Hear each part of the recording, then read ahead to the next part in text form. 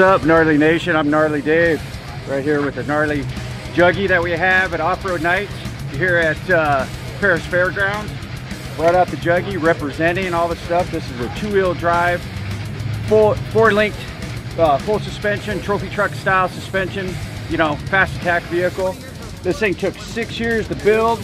Built it all myself, built it in the garage, so people out there who want to fabricate, grab a welder, grab a grinder, and get to it. So that's what we do. You can find either Go Gnarly TV or Gnarly Racing on Instagram. That's what we got going on.